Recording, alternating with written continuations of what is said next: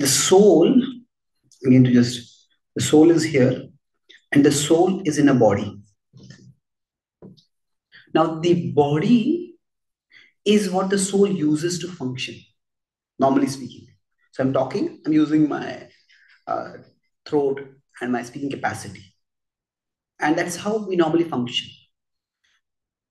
Now, sometimes some of our bodily capacities can deteriorate and will become dysfunctional.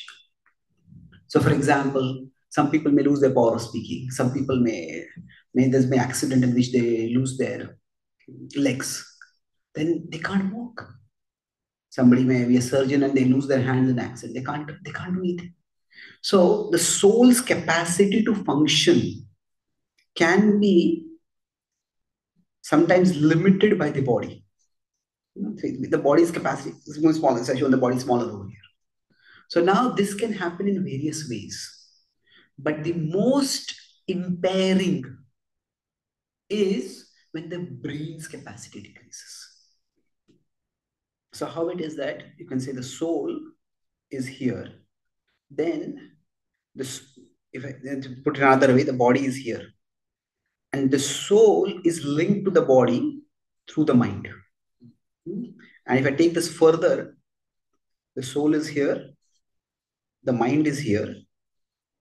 And now, if I make this a little bigger, this is the body. And here, the interface of the mind with the body is the brain. So now the soul is the source of consciousness. So consciousness comes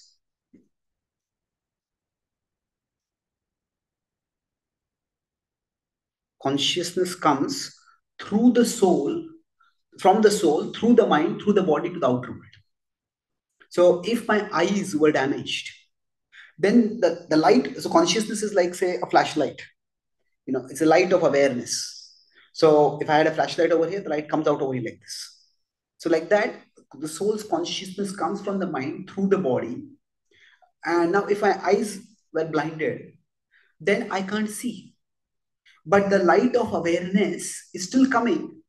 The conscious and the current of, let's not use the word light because we are talking about blindness. The current of consciousness as an energy of awareness is coming. And sometimes people who are blind, they may have acute, very sharp hearing.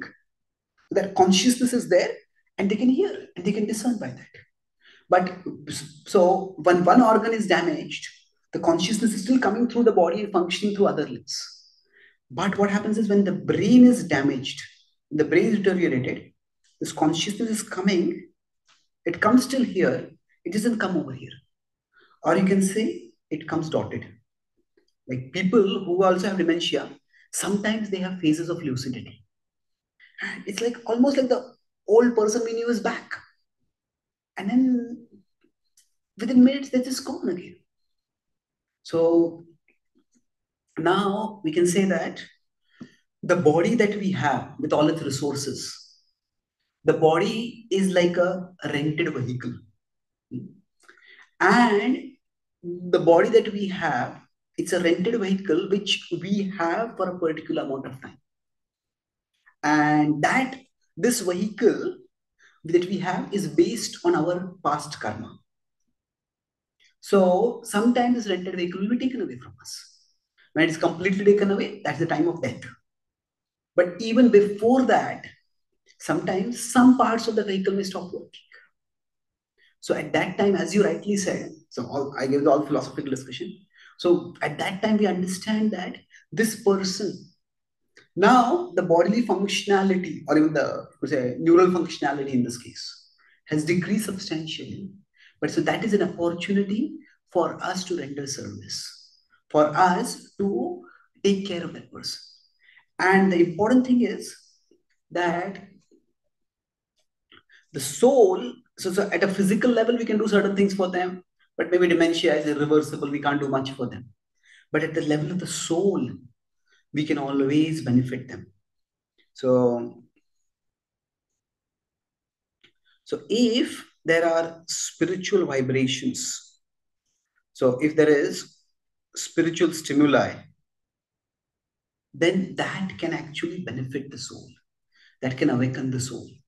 That's why if there is some spiritual sound like the chanting of the Hare Krishna mantra, or a spiritual ambience is created with some sacred imagery or a sacred aromas, sacred fluids. So then what will happen by that is they will benefit at a spiritual level. The body is at a level of irreversible damage now, but the soul is going to continue to exist. And the soul can be awakened even at that time. And that wherever their soul goes after this particular bodily engagement, there they will be more awakened, they will be more elevated. And we can see this not just as an opportunity for service, we can actually see such a situation as an opportunity for selfless service. Because what happens is normally, whenever we do anything for someone, we expect that person to do something for us in return.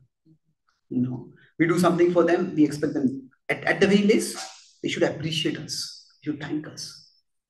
And yes, that is natural human expectation. But we grow when we learn selfless service. And so we can see this as an opportunity to grow spiritually by learning the virtue, learning the value of selfless service.